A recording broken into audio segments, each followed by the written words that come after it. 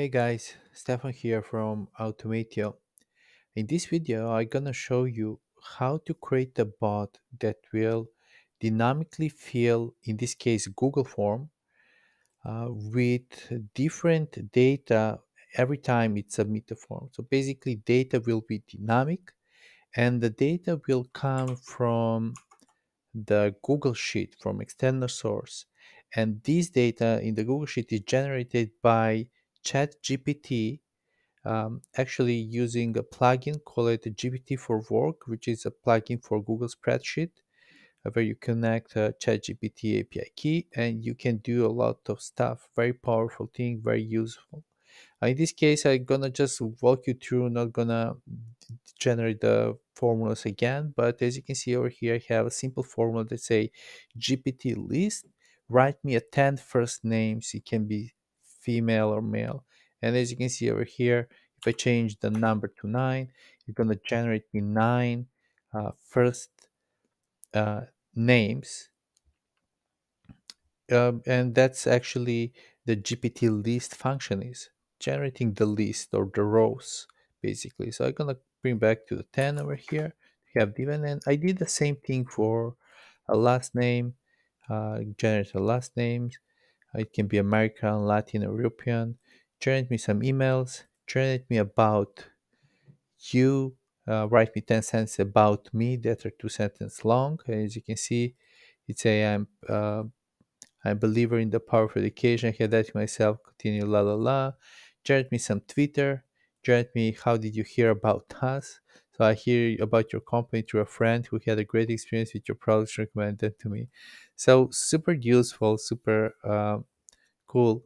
And now I'm going to use this data inside of Automatio to fill this form. Here I have a bot that I already created. So for the sake of this video to be short, I'm not gonna create it from the scratch. I just gonna walk you through how I did it, and I'm gonna run so you can see the results. Basically, as you can see, I created some demo form over here, test form with the first name, last name, and some clickable bullet points. But basically, as you can see, most of this is consist of input fields, input action actually, but not just a standard input action, because we have a static input action over here. But in this case, we have a dynamic input. We are using dynamic input, where we pull the data from the Google Sheet, exactly the one I just showed you over here. So I say, okay, uh, we can have select data from multiple sources, like from our own instance. Maybe we scraped the data before, and then we can reuse this data to feed something out there, or to actually submit some forms. Or maybe it's a custom list, or it's coming from Google Sheet. And then you select Google Sheet, you select which sheet tab, and which column, and so on. Basically, since this is a dynamic input, I put some um, as a nested action. And yeah, I repeat the same this process for most of these input fields. I just limit the row limit to one, basically, so you can use one row from each of these data over here. And yeah, basically that's it. It's gonna click some roll and then submit form. And after it's done, after submit form, I'm asking it to refresh the page. And basically it's going to repeat again, because we have 10 rows of data over here, and this is dynamic input. So for each of these row, it's going to repeat all of this process over here. So let's get started. Let's run this bot. Over here I have responses which say 0 responses. Over here I have Google Sheet with these responses, so we can see it later how it's work. So I'm just gonna run this bot and let's see what we're gonna get. All right, so if I go to Automatio dashboard, I can go to the logs and I can see what's going on, and I see it's already inputting some data. It's going super fast, so I cannot follow. But if I go here, I can already see we have one response which come from Emma Smith. And now we have two responses from Lime Johnson. And it's going to go like that for all 10 rows of these data over here. So 3 rows, 4 rows, I can also check it over here. This is basically a spreadsheet of the Google form responses that Automatio is submitting right now.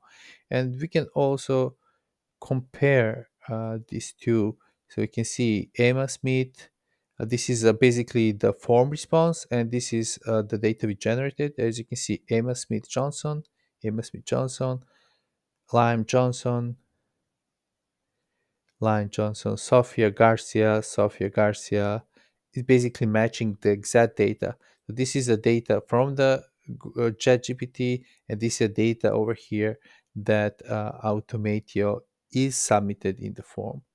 And basically, that's gonna be it. I think it's he successfully finished. As you can see, he submitted 10 rows of data out there, and yeah, that's it. Basically, you can use this for many different cases to submit data on the website that doesn't provide the API, which is super useful. It saves tons of time, so you don't need to manually submit or find or pay someone to do that for you. You can build a bot and dynamically feed this.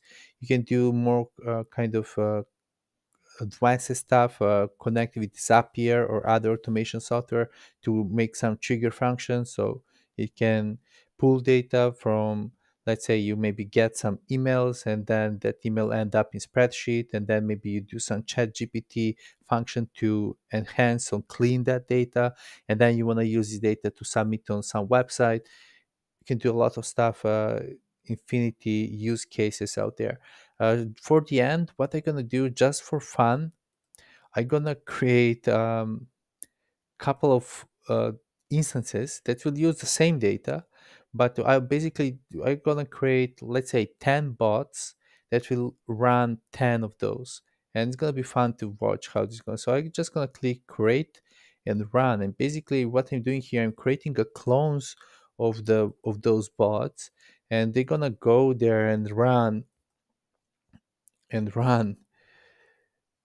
So this just gonna be a fun. So I probably create, I don't know, let's see how many. Yeah, probably 10 of those. So if we go over here, we can see how fast it's gonna go there to fill data. As you can see, 17 responses, 20 responses, 22, 28. So this is Automatio in the action. As you can see, you can create really massive submissions forms on some website or whatever you need for. This can be, of course, used for good and bad stuff. And I always said that Automatio is like a knife. You know, you can use knife for good stuff as a tool, but you can use for bad stuff to hurt someone, which is, of course, bad thing. And yeah, this is just for fun. As you can see, it's already 74 submission form, and basically that's it over here. We can also watch how the data is coming pretty fast. So this is all done. Automatio is doing all this, and super cool watching this automation process. Hope you find this video tutorial useful. If you have any question, write me, either respond to the email if you came to the email, or write into the comment section. And see you next time with new stuff. Peace out.